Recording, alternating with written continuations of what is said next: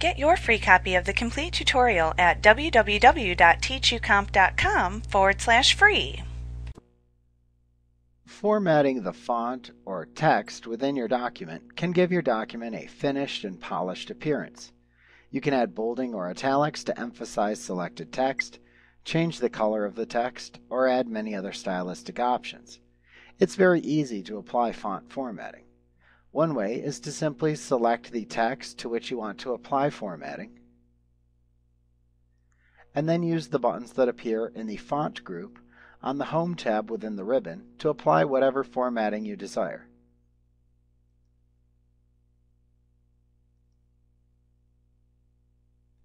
Alternately, you can simply hold your mouse pointer over selected text and wait for the mini toolbar to appear. You can then use the buttons that appear in the mini toolbar to apply many common formatting options.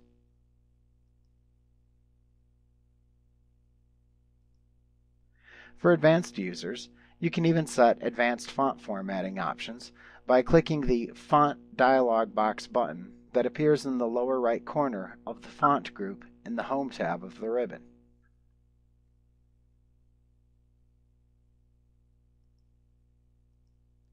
Note that you can also set the font formatting properties for text before you type it.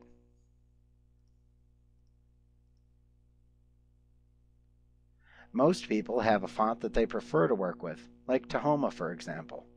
If you make your font formatting choices prior to typing the text that you then type will appear with the formatting that you've specified.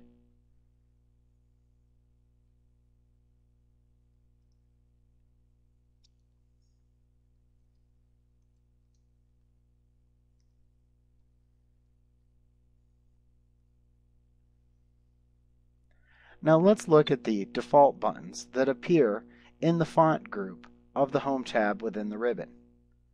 Note that you can hold your mouse pointer over any button shown in this group to see a screen tip that appears and shows the name and function of each button shown. Also note that some buttons, such as the Change Case and the Font Color button, have small drop-down buttons that will allow you to select a choice from the drop-down menu that appears. Other buttons, such as Bold and Italic, are simply toggle buttons that either apply or remove the formatting specified by the button. So here we have Font, which changes the font. You have the font size, bold, italic, underline, strike through, subscript, superscript, clear formatting,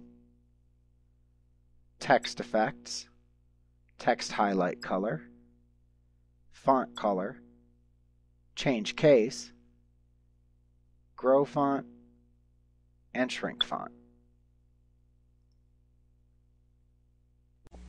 Like what you see? Pick up your free copy of the complete tutorial at www.teachucomp.com/free.